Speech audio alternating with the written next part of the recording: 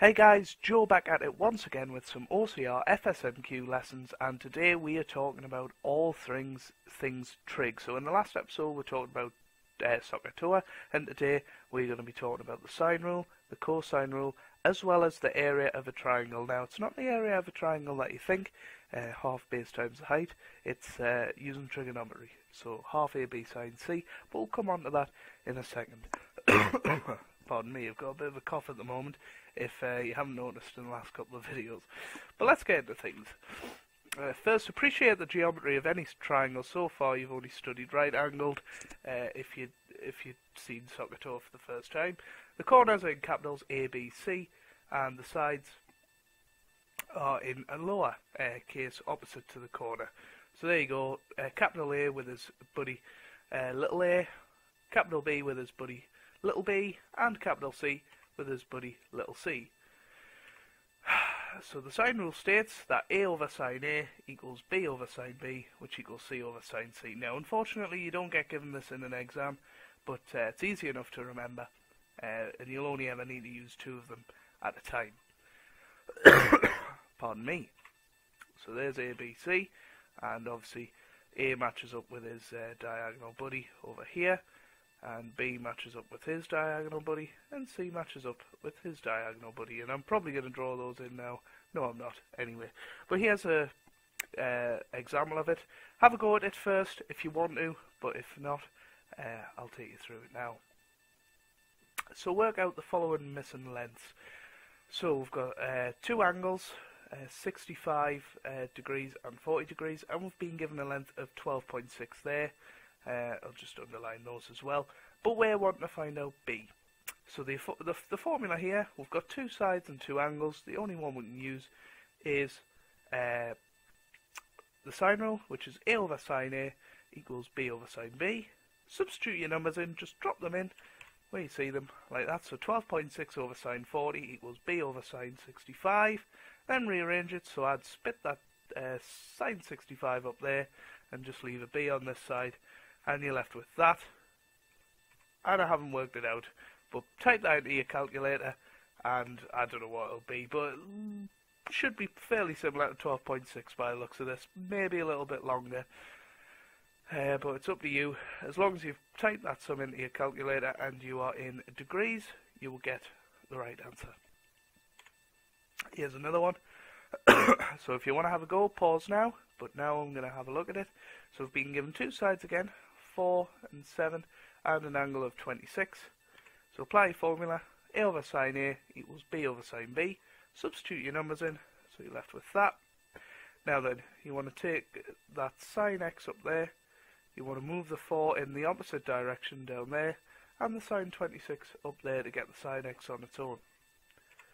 So you end up with that, and you type that into your calculator. Make sure your calculator is in degrees, and you'll get the right answer. And then you must do the shift sin of that to get the degrees. Shift sin, or as it's known, sin to the -1, and that'll get you the right answer. But now we're going to talk about the cosine rule. So there's where triangle ABC with the diagonal buddies. A squared equals B squared plus C squared minus 2BC cos A. So, but you are given that in the formula booklet. Starts off like Pythagoras and then finishes with the angle that you started at. So there you go.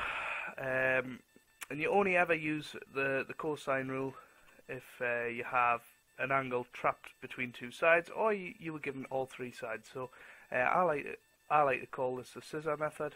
If you can make a scissor with the angle and the two sides, that's cosine, and if you're given all three sides, so A, B and C, then it's also cosine rule. So here we go. As you can see, I can make a bit of a scissor with this. That's a very badly drawn scissor. I've got an angle trapped in between two sides, and I want to find this side over here. So it's going to be cosine rule. So A squared equals B squared plus C squared minus 2BC cos A. Substitute your numbers in, like that. Calculate. So you get A squared equals 89.04 something something something. And then obviously your final answer for A would be the square root of that, which is about 9.4 centimeters. So that's that. Let's do another one. We're wanting to find the angle this time, so we've been given all three sides, so that's screaming cosine rule that way. So apply your formula. A squared equals b squared plus c squared minus 2bc cos A. Now I want this cos A on its own, so I'm going to have to take those two over the other side. But this is a minus at the moment, so I think I might take that over the other side and bring the a squared over. So then I'll get 2bc cos A equals b squared minus c squared, b squared plus c squared minus a squared, and that'll equal that. And if I want that cos A on its own, I need to take that 2bc under there and call it a divide. Take that off there. So cos A equals b squared plus c squared minus a squared all over 2bc.